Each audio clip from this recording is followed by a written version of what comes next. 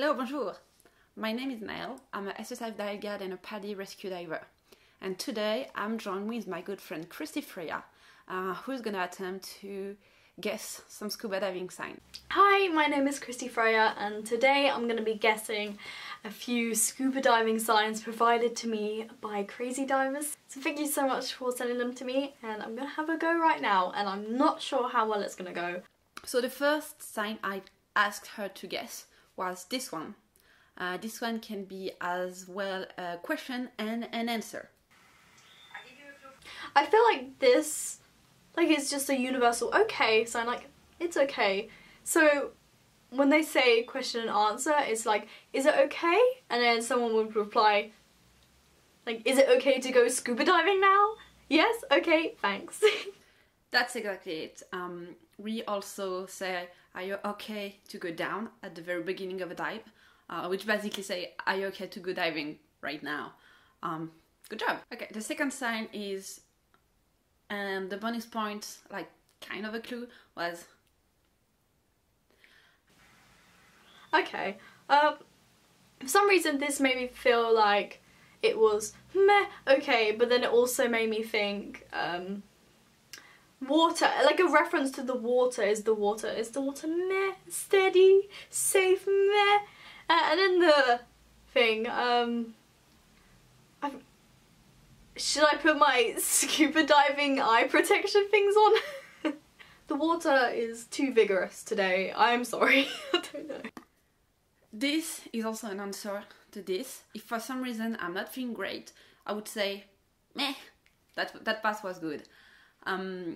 And because when you're underwater, you can't speak to each other. You have to point to what's not good. So if, for example, if you go, means I have a problem with my ear, which is quite a common problem for scuba divers. No matter what your level is, you might have trouble with your ear, balancing with the pressure. Because you're underwater, the pressure of the water on your ear can be higher than what it is in the air. So you can feel a slight compression, and when you start to feel that, you do have to do a maneuver. Usually you pitch your nose and exhale through it here to just unlock your ear. And if that doesn't work, you usually sign, I'm not okay with my ear, I need to stay at this level. Because if you don't, you can blow your ear, basically. So that's one of the most common signs you will have underwater. If you have an issue with your mask, you will show your mask. It could be as simple as water is in your mask, it's foggy, or stuff like that. But always try to point when you say I'm not okay. The next sign was this one. If someone did that to me, I would have no clue what they were saying at all, if I'm honest. Honestly, this could mean something very simple. I mean, they said it was like a question, so it could be like I don't know. Do you need more oxygen? Are you breathing okay? The oxygen one was good. I'm asking you, how much air do you have? What I'm showing with my hand is the manometer that shows how much bar you've got left on your tank. I did a video about how scuba diving works. You can go check this out. You have air on your tank and it's compressed to fit in your bottle, and you can measure how much air you got by measuring the pressure on your tank. You usually start at 300 bars, and when you breathe, your pressure will go lower because there is less air compressed on it. This is very important to know how much time we got left on the dive. You can also go up to me and say, I'm half tank, or I only have 50 bars left. These are very important signs to have underwater. If I don't know your half tank, I won't turn around. I usually ask at the beginning of the middle of the dive, just to make sure how much time we got left underwater and how well everyone is handling. The next sign was this one. Well, okay, that's that's different. Like a piece of equipment maybe that sort of links, sort of connects. Maybe that's what it's referencing to, because it wasn't like dim dim dim. It was like dim dim. Okay, my guess is that it's a reference to a piece of equipment. So like, oh, so make sure you secure your whatever you are required to wear while scuba diving. So that means buddy up. There is a link, means two people keep together. We can have you to buddy up. If we see you're too far away from your buddy, you should never be less than 1 meter away when the visibility is clear, because if something happens, you need to be able to go to your buddy and say, I'm out of air, or I have a problem. So you need to be secure together. If I see there is a big current, or if I see I need to pause, something is happening, I would say, buddy up please. Stay a bit closer. The next sign is one of my favorites one, is this one. Okay, that makes me think yeah, like that. That makes me think of turtles, if I'm honest. Yes, it is.